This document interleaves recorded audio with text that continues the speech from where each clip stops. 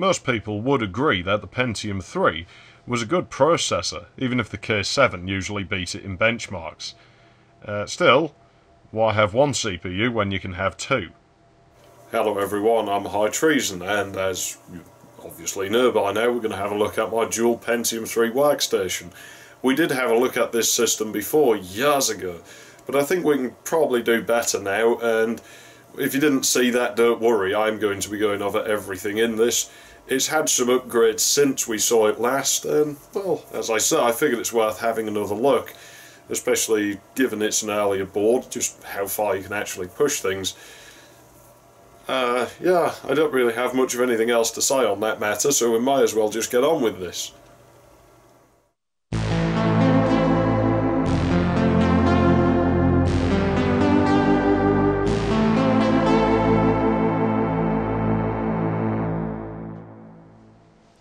So here it is, or it's one of those two machines.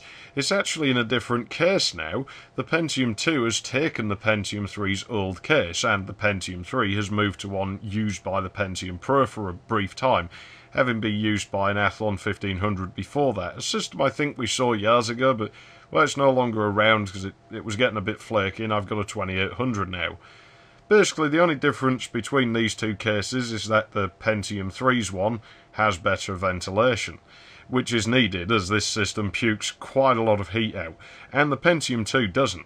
Also, their LEDs are a slightly different colour, but you're not going to be able to notice that now as well they're switched off. Anyway, both of these systems will be working together most of the time, so it seems fitting that their cases should mostly match. I think these were made by Chief Tech, and I know they were used by a local OEM named Golding Computer Services. It even still has the resin dome sticker on there, which I'm not going to pull it off and replace with my own for once. I'll just leave it as it is. Jeez, really? You know, if I stop making these videos someday, nobody else is going to have any ideas for their own stuff, are they? Fun fact about that, Golding used QDI motherboards, and, well, that case the P2 has moved into now. Yeah, that's where my original QDI P2 board of the same model came from, along with the original Matrox G100. It's funny how things often seem to come full circle, isn't it? Now, this case had a single Pentium III installed in it, which was fine, but now let's pull the lid off and have a look at a real man's Pentium III system, or we will. First, let's briefly check this stuff out. So, drives, yeah, they're the same as they were, at least the optical drives. There's a slot-loading CD-ROM drive, and my first DVD burner from a long, long time ago, back when they used to cost about £370, I think it was. I don't know, I might still have the store's price list from that time. They still work, but they're made in Japan, so that goes without saying. I've said it before, I don't know what the Japanese do to their optical drives, but they sure as hell seem to outlive everything else. Floppy drive is there. It works. It doesn't get much use on a system from this time period unless you're using it for imaging floppies, and I'm not. I use the Chips and Technologies 386 to do that, or the K5. At the back, it might become immediately clear to people who've been around here a long time that this power supply is different. The old one isn't broken, in fact it's running great, and well, it's going to run some other system really well, but it wasn't powerful enough anymore for this one. You can make a safe bet that the motherboard is the same, even just by looking at the backplane I/O shield. The VGA card definitely doesn't look like the old Radeon VE though, so that's new. The NIC also wasn't in this particular place before, so things have moved around. There are SP-diff sockets, which definitely weren't there before, placed below this. Fun fact, things ended up in this order to dodge potential PCI sharing issues. My board has 5 slots, but most systems from this time only really support 4. With 5 slots, 2 of them will share some lines. It may be worth remembering if you're working on such a system and your cards start acting weird. It's not a problem I've had with this machine, but well, we're aware of it, and we can avoid it potentially happening, so we may as well. There's also a capture card. This is the one from the Pentium II, as both systems will be working at the same time, and this one's more powerful, so it makes sense to have it here instead. And well, the old WinTV Express was really beat up, so here we go. Keep in mind, these cards don't really have any encoding on board, it's all done in software by the CPU, so having more power in the system is really going to help. Also, moving it here does open up the Pentium II to a different expansion I wanted to install but couldn't before, so maybe that's an option for a later time. This is a win-win situation. The next slot is blank, or, well, it seems that way. There's something suspicious going on over there. Beneath that is... hang on, isn't this that fake Yamaha card? Finally, the lid is off, and we can see that big power supply. Lots of 5V power, 50 amps. Unfortunately, not much 12V power, so we're up on the limits. This power supply is from an interesting time when Thermaltake was still a top brand and they were making quality stuff, but at the same time they were on the verge of going to shit overnight, as they did, and making plastic gimmicky crap. The issue is that it's a victim of a rather nasty trend that power supplies were undergoing at the time, which consists of splitting things onto multiple rails of the same voltage. The problem here being that it puts CPU, SATA and PCIe on different rails, where the AMP connectors and ATX connector share just one small rail. We're not quite over the limit, but we're closer to it than I'd like, and things do get a little bit hot.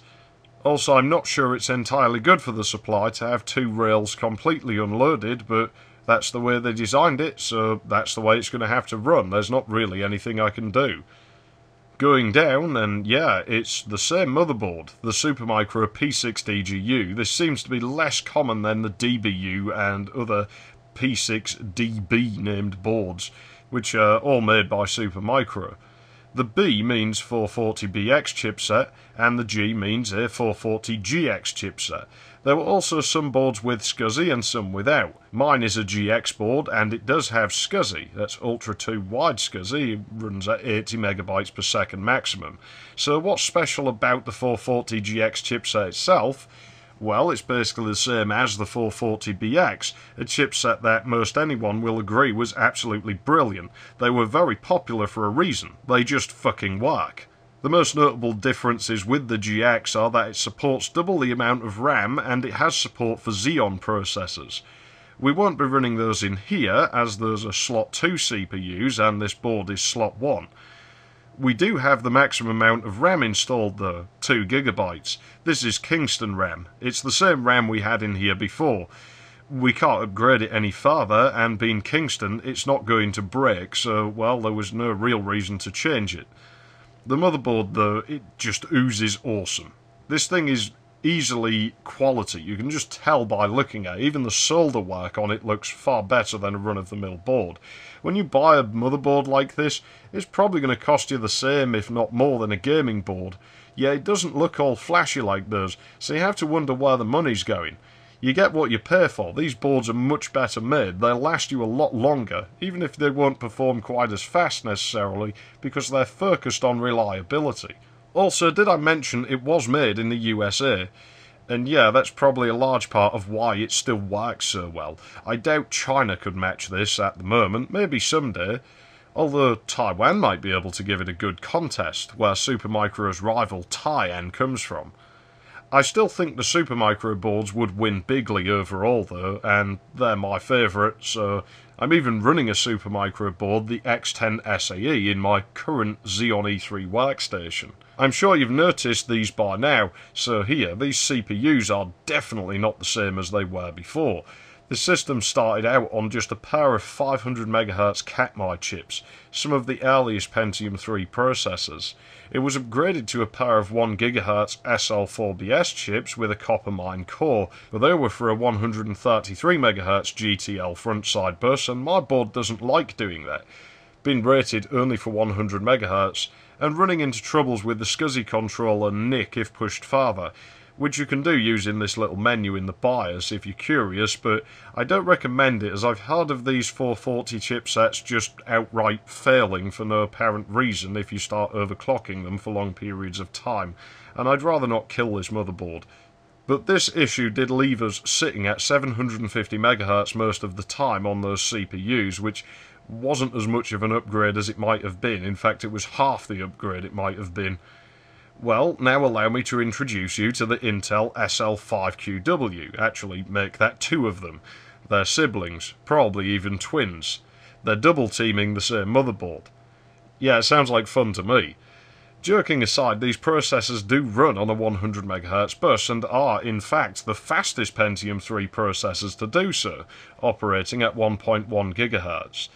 They seem to be quite rare, but at the same time, they don't seem to cost that much when they show up, or they didn't. I guess a larger channel hasn't done a video on them yet, or hadn't when I bought these, but that was a couple of years ago, and things could really have changed by now. Anyway, good luck getting hold of one, or two. There were some Tualatin Celeron chips that ran faster on a 100 MHz bus, but those are rare, and boards which support them probably aren't easy to find. We can't even use them in here anyway because the Celeron doesn't support SMP, which means we'd be stuck with only one CPU, which, well, that just seems pointless when we've got a motherboard that can take two of them. The Airbit BP6 is probably the only one you'd be able to get to do that sort of thing with Celerons, and you'd have to modify it, I would think, to take the Tualatin chips. We'd also have to mess around patching microcodes into the BIOS, which is a complete pain, and the gains would probably be small if anything. Obviously, these 1.1 GHz Coppermine chips are socket 370 only. There was no slot 1 version of this particular model as far as I can tell, and my board is a slot 1, so adapters are needed. The PowerLeap P3 SMPT sockets are specially designed for dual CPU systems, and they do support Tualatin chips, and I even have some of those at 1.4 GHz with 512k cache, but they don't seem like the right upgrade path for this system and are a chore to work with anyway. We're much better on Coppermine CPUs on this occasion, in my opinion. Plus the fact these are probably more accurate. You've got to remember that the faster Pentium III S Tualatins weren't available at retail. Intel made them scarcely available simply so they didn't eat into sales of the early Pentium IVs, which were completely abysmal processors. That does really only apply to early Pentium IVs. The later Pentium IVs were actually pretty good. They even managed to turn the tables, as far as I'm aware. Certainly seemed that way to me. Yeah, this motherboard's from 1998, by the way. I thought I'd just point that out. Yeah, I think 1.1 GHz times 2 is good enough then, all things considered. Good luck finding these particular slockets. This was a case of just being in the right place at the right time a few years ago. Also, the coolers for them. I need to put those back on because they work better than these aluminum ones, probably as they have more space to pull air into the fans, and the fans run a lot faster. Plus, one of these aluminum ones is on loan from my K6, and it needs to go home because I can't use that thing right now. So, yeah, don't be surprised if some of the shots in this video randomly show these slockets with the low-profile copper heatsinks on instead, as I'm going to change them over while the case is open, and, well, it kind of gives you an idea of filming order, I guess. My video card is now an NVIDIA Quadro 2 Pro. This is essentially a high-end GeForce 2 GPU, but with a slightly different configuration. The short version of that being that it was binned from a more stringent quality control line, and it leans farther towards rendering quality and accuracy than it does speed, the opposite of gaming-oriented GeForce 2 cards. You can actually modify and flash the card to run as a GeForce 2 Ultra or something like that. I can't really remember what it's an equivalent to now. It's sort of between two different models. I've no interest in doing that though, so I won't be doing that. I'm just going to leave it alone because it works great as it is. I've had no problems with it, and yeah, there's no point in fixing what isn't broken, really. Honestly, this card is probably overkill, but it was really cheap because a heatsink had fallen off the memory and it was sold as broken. Nothing a little bit of cleaning, silver thermal paste and heatsink glue couldn't fix in a jiffy, really. Run the card upside down for a few hours, the glue's set. Yeah, I'd consider that a win, personally. The NIC below is a trusty 3COM 3C905. It does its job. Yeah, this one's actually kind of interesting because it has a Wacom LAN cable attached. What happens is that the NIC is left running when the system powers down. It draws power from the 5V standby rail on the power supply. This rail is always active as long as the power cord's plugged into the back of the unit, and it's what runs the soft power switch circuitry on ATX systems. You can see where this is going. The NIC basically signals that circuit when it receives a magic packet, and it turns the system on. It was very good for scheduling things in businesses as well. You could save on electricity. You didn't have to leave the machine running when you left, but it could be woken up in the night and left to do whatever chores you had, backups or replication of some information across the network, I don't know. Never really ran into anything running that way. Businesses seemed quite happy to just leave things turned on all the time. Wacom modem worked in a similar way. Call the modem and the system would start. We don't have that in here because there's no modem. But anyway, yeah, these Wacom LAN, Wacom modem cables, they're not really anything special, but you rarely see them in use, so I figured that was a novel thing, was worth pointing out, because, like I say, you just never really see those connected. The SP-diff sockets go off to the sound card, that's it. There's really nothing behind them other than a cable. We already know the capture card is a generic BT878. It is a WinTV, but I can't remember exactly which model. I'm using a third-party driver with it anyway. It also does connect internally to the sound card by that header I added. Apparently it can also do FM radio. I don't listen to the radio. That blank slot is not blank. What a peculiar card this is. It has 2 megabytes of EDO installed, and yeah, that is ECC EDO or BEDO, something along those lines. It also has a header for an LED. It's made by Adeptech, and it seems to have at least 3 different model numbers assigned to it. You know, if I didn't know better, I'd say it was a SCSI card, but, well, there's nowhere to plug in a hard drive. So what we have here is an Arrow 1130U2. It's a 0-channel SCSI card for RAID port 3, which some motherboards supported, like this one. What happens is the card plugs into a PCI slot like normal, but it also plugs into this little RAID port slot behind it. From there it overrides the SCSI BIOS provided in the motherboard's own EEPROM and adds RAID features to the onboard SCSI using its own BIOS. If you ever have one of these cards and it doesn't work, you might need to use the oddly named array selection tools to flash the correct BIOS to the card, as it appears to vary by motherboard vendor and, naturally, with which SCSI controller your motherboard is using. You probably won't see one around there, as they're not that useful anymore, and I don't think they were that popular. I've never seen one in use.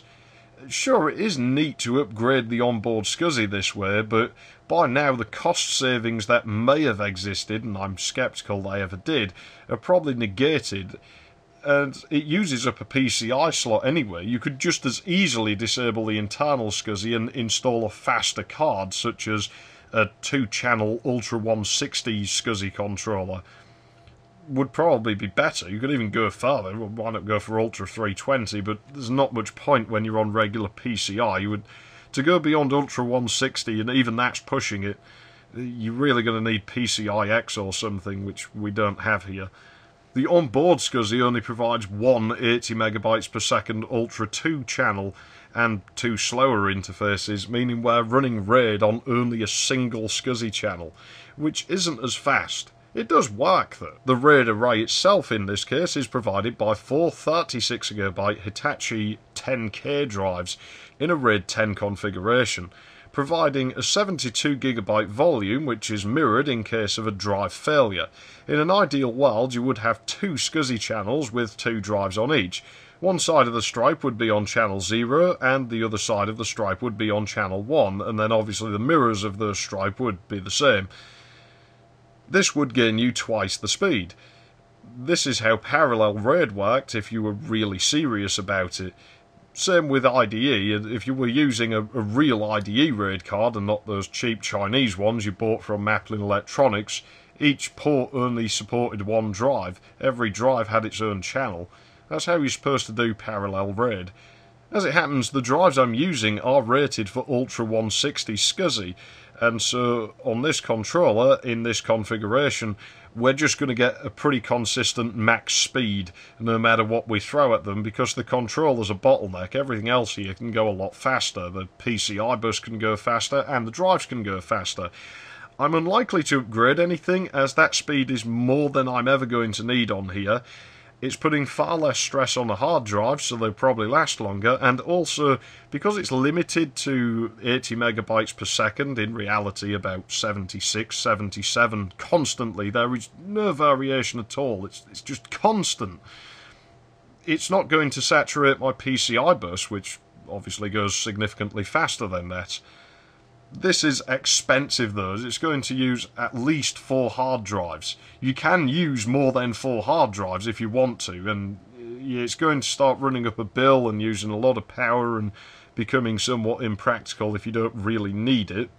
But hey, if you've got the resources to do it, go for it, because it's cool. Now, this whole setup isn't a license not to make backups anymore. Mirroring might save you from a drive failure, but it won't save you from theft of the system, or a fire in the office building, or hell, if you write corrupted data to the drives, the RAID controller has no way to know that that data's bad. It's just doing as it's told. It's going to mirror that as well, and well, now you've wrecked both copies. This is why you should always have offline backups of things that are mission critical. There are other RAID configurations around, such as RAID 5, which uses a single parity drive instead of using 2 for mirroring a stripe. Nobody in their right mind would use that for anything important though. It's not really as reliable. In fact, it's far less reliable. I wouldn't touch it with a 10-foot pole. I'd rather just spend the extra cost and do things properly, and make offline backups. And I'm not going to be an asshole. I will let you hear these spin up soon, because I'm sure you want to just as much as I do. But on the subject of noises, the sound card we've already seen. In fact, I'm going to be lazy and just reuse footage from the last video. Why not? Yeah, I know it's a piece of shit, this sound card, but in striking contrast to its terrible outputs, it has a very clean line input. In fact, the noise floor is lower than the meter in Audacity would go. I had to use an older program like SoundForge 4 to see where it is. It's kind of interesting how none of the modern recording applications go that low. It's almost like you think modern sound cards are noisy and they just think it's not worth it, which, yeah, I've actually found is the case. You might remember my complaints about the very limited SP diff options on this card. Well, by happy coincidence, this makes it ideal for use with my Akai S3200 sampler. You see, I want to record my music with this thing, and I also want to use it for getting sounds into my sampler. The problem being that if I hook the output of this system to my sampler, and then hook the output of my mixer up to the input of this system, it's going to create an infinite loop as soon as I go into record mode on the sampler, unless I play with either the Windows volume mixer, or my actual mixer, or the sampler's volume settings. Something I don't want to do because it's a chore to keep turning knobs and trying to get levels right on everything. I'd rather just leave them alone once they're set correctly. And, well, by pure chance, this sound card can't output analog inputs to the SPDIF port, so all I have to do is hook the sampler up to the digital output on this card, flip the switch in the Yamaha control panel, no need to modify mixer settings, no infinite loop. I simply flick it back once I'm done getting noises into the sampler. Yay, no earache, and everything works great. It's a happy accident, but it's a damn good one. Who would have thought this thing would actually be useful? Of course, the Pentium II will be doing MIDI control here. This system's just handling the actual audio side of things. These two systems, combined with a switch box and their second small monitor to have SoundForge running on, so I can see what's going on both systems at once, well, I can run both systems at once from just this one place and work on music without having to trail wires across the other side of the room or resort to silly needless faffing around with machinery in the middle of the floor and all sorts of crap just to get shit done. Anyway, let's hear that RAID array spin up. Well, it's going to take a while to get there. You see, these server and workstation boards usually take a long time to post, even with quick boot options enabled in the BIOS. But that's a good thing, at least we know for sure it's working, and Well, you probably aren't going to turn it off, that option. It's going to work long hours. As you can see, the arrow card's bias takes over, and...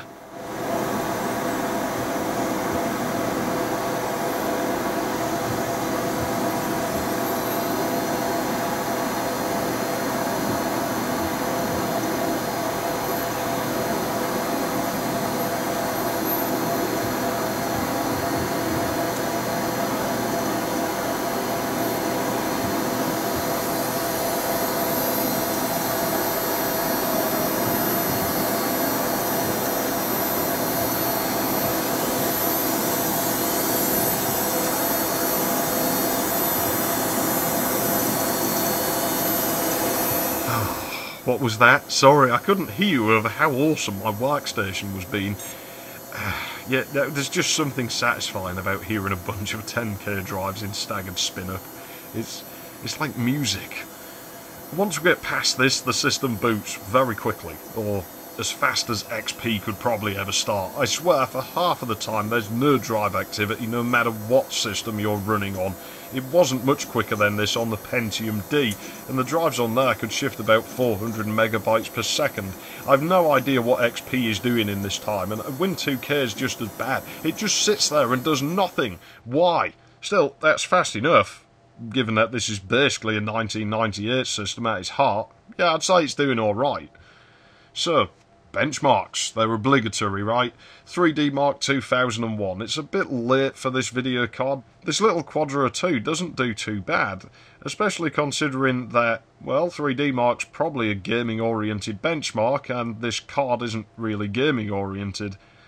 It does really well in 3D Mark 2000, I think it does anyway. I've nothing to compare it with because the Athlon can't run this for whatever reason, it just stutters. And when I say stutters, I mean 1 frame a minute. Yeah, there'll always be something that machine just can't run, and I've tweaked it to a point where it's running all of the games I want it to, so I'm not messing with it again. I'm sorry. This Pentium III runs it, that's the only result we've got. Both machines can run past Mark 7 though. Well, shit, that poor Athlon XP just got its ass handed to it pretty hard. That is a 2800, by the way.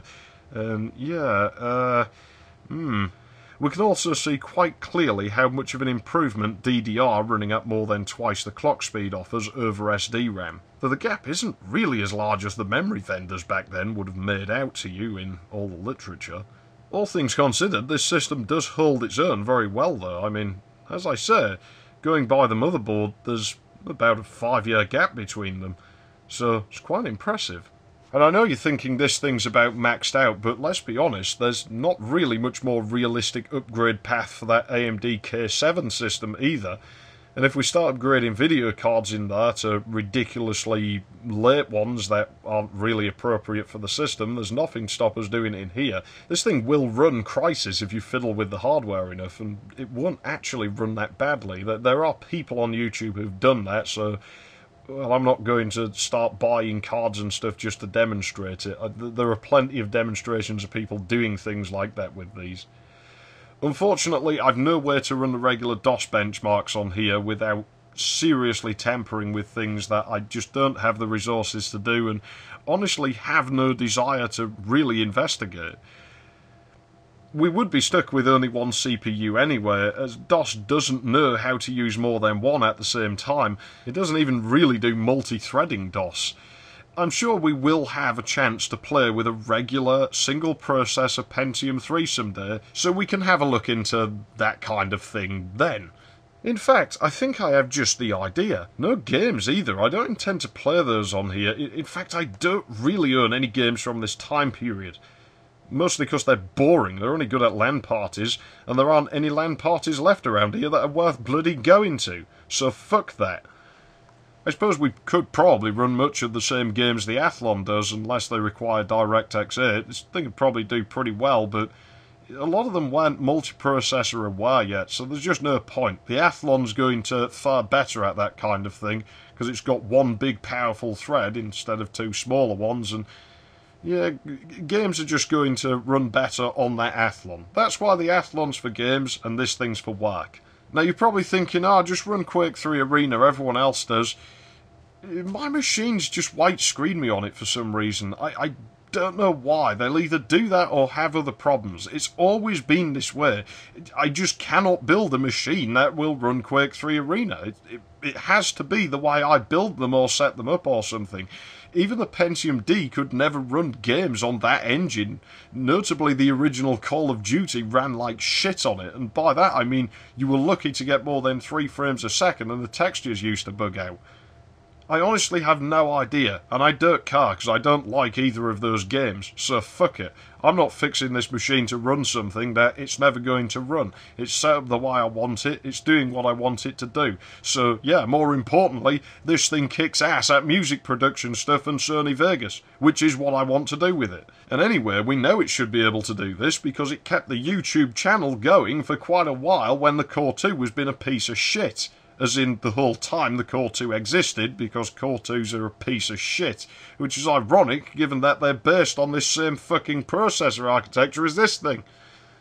I don't know what they broke, but those things are terrible, and I never want to go near another one. In fact, I will put my boot through it if you put me in the same room as a Core 2 system. Still, if this thing can do 720p video, then it can sure as hell do music.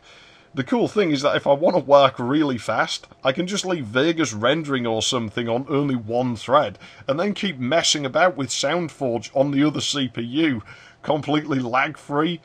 Hard drives are fast enough to not really give a shit, and, well, the whole system isn't going to give a damn. It's just going to breeze through it without a problem. Absolutely not worried here at all. This thing should perform just brilliantly in this field. I suppose we should hear a quick test of something. We'll do a cover of a song from Nightmare 3D, sequenced on the Pentium II, rendered with my synthesizers, and then recorded and edited on this Pentium III.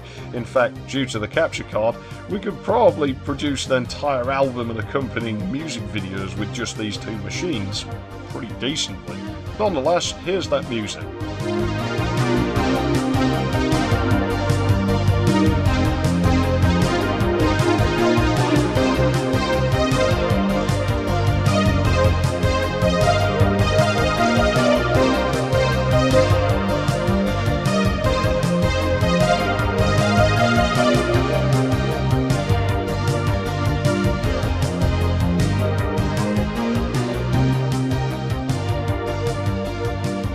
So there we are, that's this machine. We can't really upgrade it any further aside from maybe a faster SCSI card, but I don't need and probably won't bother with because, as I said, this way I can't really load the hard drives too hard, so they should last longer and run cooler, and also I can't saturate my PCI bus as we're only using about half of the bandwidth it has, which leaves plenty of room for my network card, my sound card and the TV card and everything to basically hammer it and have absolutely no effect. This thing's a really capable machine. As it stands now, it's running absolutely splendidly and I've no intentions of tampering with it whatsoever. It's doing its job perfectly, and I think it's probably going to stay that way for a long time. And that's that. So yeah, it's a very good machine. I can't see it going away anytime soon. It's doing its job absolutely brilliantly, and well, I've got plenty of things for it to do in that regard. So yeah, it probably is worth mentioning. I actually did have trouble getting it going. It was basically when I moved here, it wasn't in the best of shape. It had some sort of hardware had gone a bit bad, hard drives I thought, and what happened, it turns out there was an oxide layer on absolutely everything, and it's taken a long time to get it out of there. It was on the heat sinks even, just everything oxidised, and I don't understand why, because it's been stored in the same place as other machines that are absolutely fine, so I'm not sure what that's about.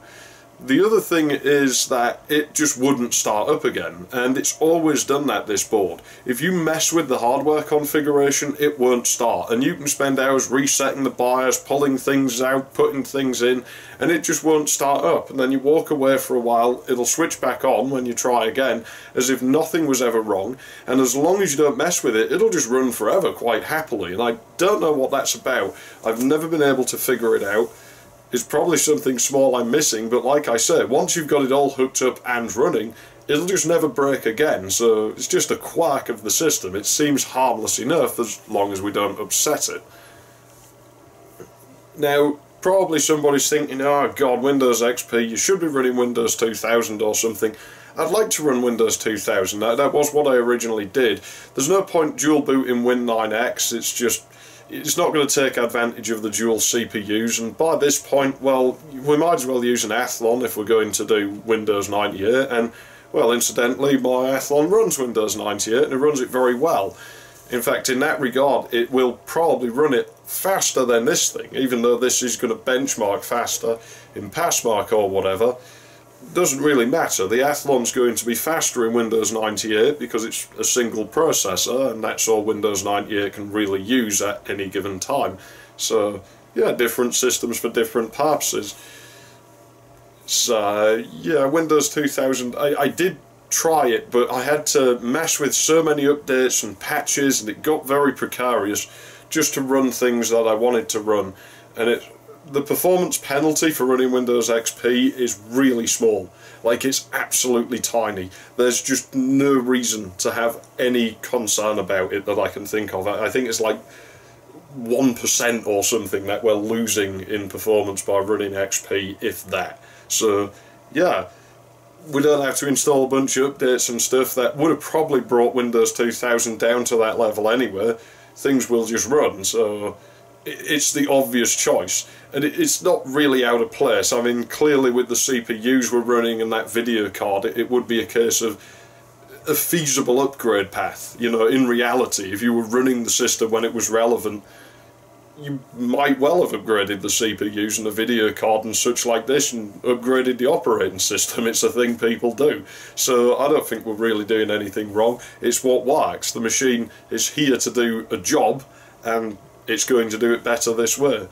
But you can argue the toss if you want to, that's fine by me. Anyway, I don't think I have anything else to say about it, really, not today. We may see it again at some point, and who knows. I do have other things on the cards. I've sort of been trying to mend another workstation of mine. You probably know it. I'm trying to fix my Pentium D, because, yeah, it sort of wasn't running so great. I've made some changes to the hardware. I could probably get the existing hardware to run again. I've sort of messed with it, and I can get it to start, but it's not happy, and I'm like, well, it's a museum piece now, we might as well just change bits out, it doesn't matter, you know. So, well, we may see that someday, but that's probably some ways away. So, yeah, I'm not sure what's next on the list, but we'll get there. Anyway, you get the point. I'm High Treason, thanks for watching, and remember, don't be a screw-up, load DOS 622 up.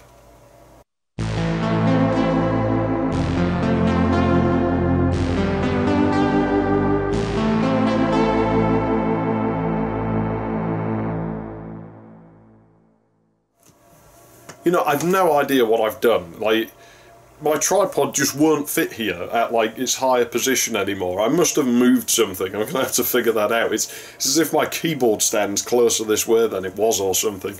So, yeah, we're back at this I'm looking down at you angle that I don't really want, but hell, you know, I guess as per the YouTube terminology, you're the subs, and that makes me the Dom. So, yeah. Hey, that's what the site says. So, yeah, if I'm the Dom, then what on earth do you think you're doing, you filthy thing? I'm going to make you clean my feet with your tongue.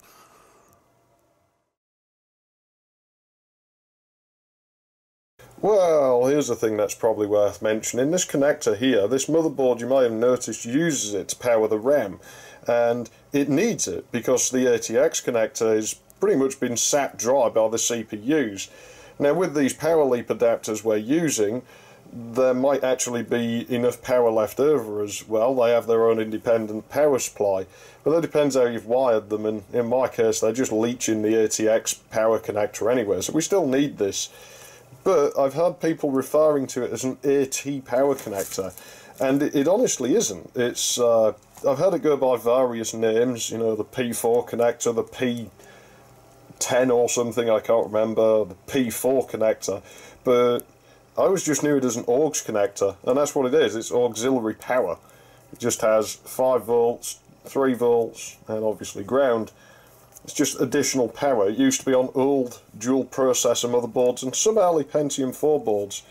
I can see why you'd call it an AT connector though. It is the same connector type, different pinout. It resembles a third AT connector that some systems had, which gave 3.3 volts to the PCI slots, which was usually on Intel motherboards. But hell, you know, you can call it what you will. I guess we know what it does at least, that's what matters. But to me it was always an AUX connector. Because, well, like I said, that's what it is. Auxiliary power for boards that need it.